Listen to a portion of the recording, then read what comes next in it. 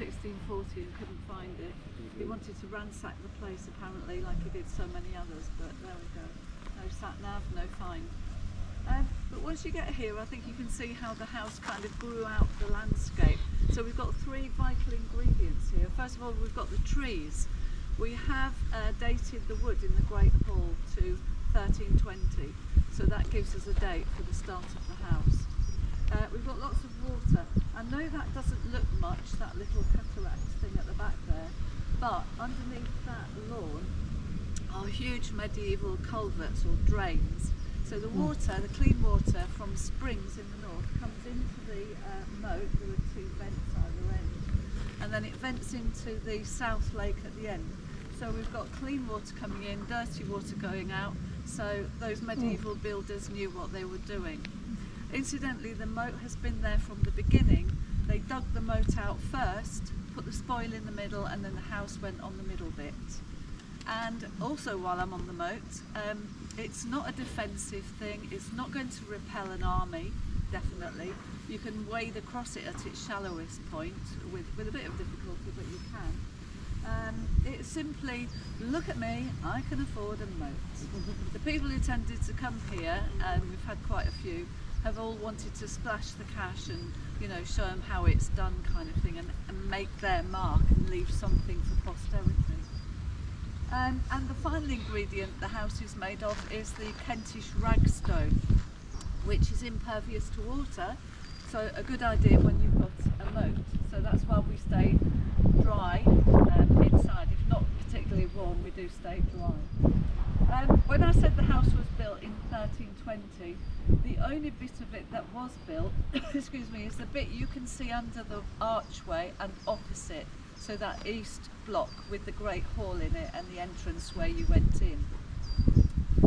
So that's all there was.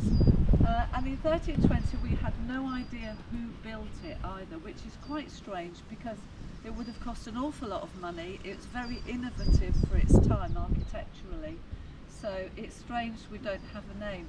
The first name we have is Sir Thomas Corn, who owned the house from 1360 onwards, and the Corns were here for the whole of the 13th century.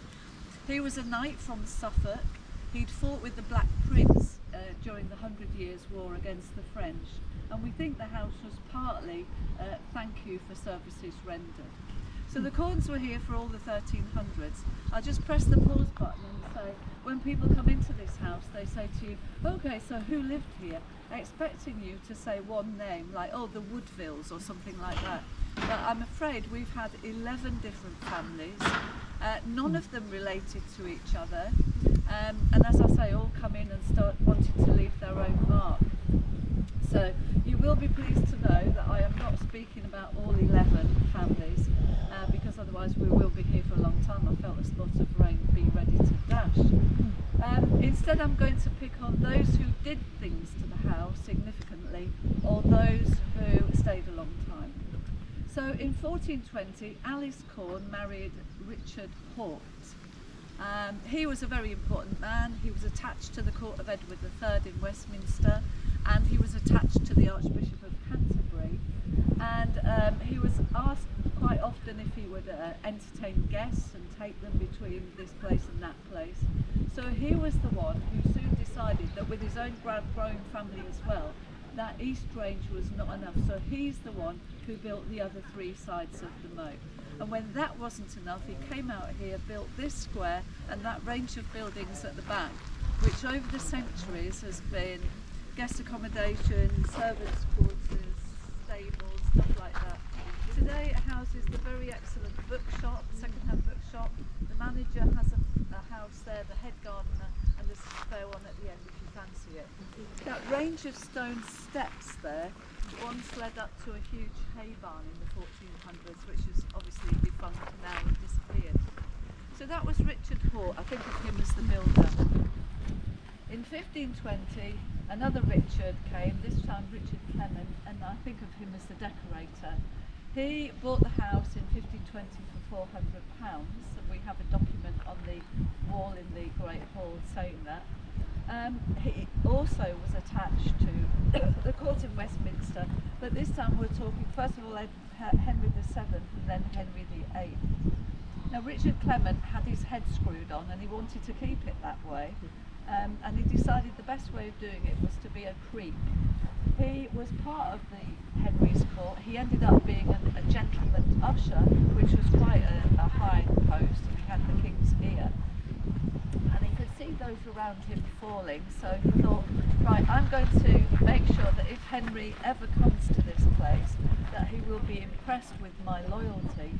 So he's the one who put up all around the house lots of Tudor badges. Some of you can see that window in the Great Hall. It would be the first room you go in. Have a look at the window. It was there from 1520. It's got Catherine of Aragon's pomegranate, coats of arms of England, the Tudor roses and so on. Do ask the guide about that. And upstairs in the second chapel, the Tudor Protestant chapel with a barrel vaulted ceiling. That ceiling is probably the most important thing in the house. It depicts or it celebrates the marriage of Henry and Catherine of Aragon. So again, ask the guide in there about the symbols. I'm glad to say Henry never came, because he would have bankrupted us had he come, because he'd have brought his whole entourage and eaten us out of house and home.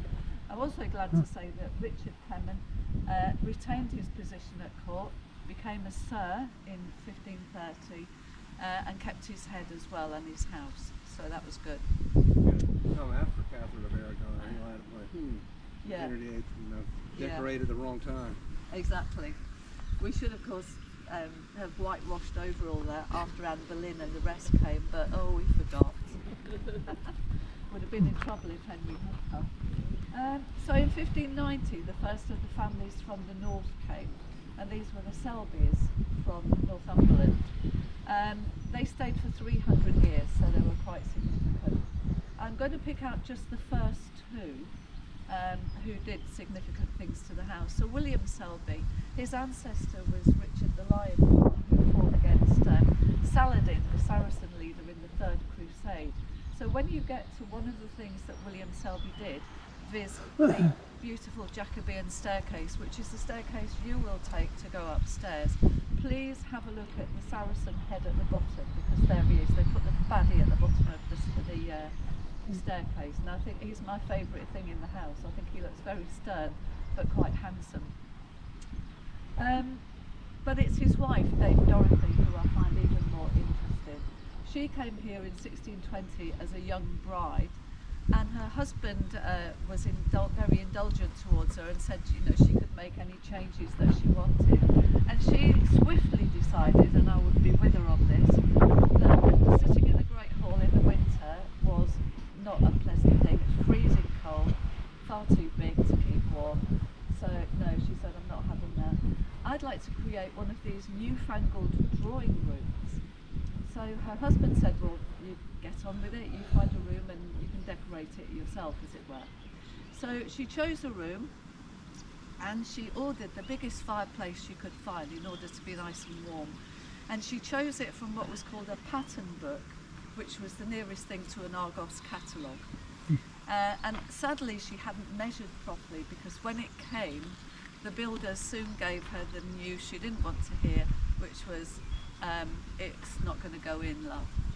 I got the same thing when I bought a double bed a few years ago, and the delivery men got halfway up the stairs. I solved it with tea and chocolate biscuits, but they didn't exist in 1620, so she just exerted her personality and said, I want that fireplace, do what you have to do. So the builders, the solution they found, you're in a really good position to see, because the drawing room is on the first floor to the left of the tower, and if you look at the roof line, that side of the tower, and compare it to the right side, it's a lot higher, isn't it? So there's your solution. You take the roof off and you shove it up a few feet. So then you get your fireplace in. I'll leave it to you to decide on whether it was worth it. Please do not be seduced by lesser fireplaces, and there are a few of them, on the way to that one. You're looking for the room with the Chinese wallpaper, and look at the far end, okay? We call it the Marmite fireplace. I had to explain to two German visitors last week what Marmite was. Anyway, I had something to do. Yeah, it's on the Great, phone. you're into Marmite. I hate it actually. So I think it's great. I love the bottom bit. That's the bit I love. The top bit is crazy. It's kind of part Taj Mahal, part Disney. But I'm sure it was very fashionable at the time. So see what you make of it. And I'm sure that Dame Dorothy enjoyed sitting in front of it and keeping nice and warm during the winter. So that was her claim to fame, but quite a feisty lady. The rest of the Selbys who stayed for the 300 years, you'll be glad I am not going to talk about. Boring lot, if you ask me. They didn't do anything much, they just kept the house ticking over, much as it had been. So we can speed on to 1890, when a second family from the north came. These were the Collier Fergusons from the borders of Scotland. They'd made money in railways and stuff like that. And they arrived with all the same ideas as everybody else. We're going to make everything, you know, wonderful and show them how it's done. There is something about this house that draws people from the north, including moi, who is from Yorkshire. Anyway, okay, I always fly the flag for Yorkshire when I can. Go and see it, it's beautiful, I'm sure you have. Anyway, so they arrived in 1890, and as I say, so Thomas Collier Ferguson started doing stuff straight away. He put in flushing toilets, electricity when it came in, new water pipes and all that sort of thing, underfloor central heating in some places. And he must have, he actually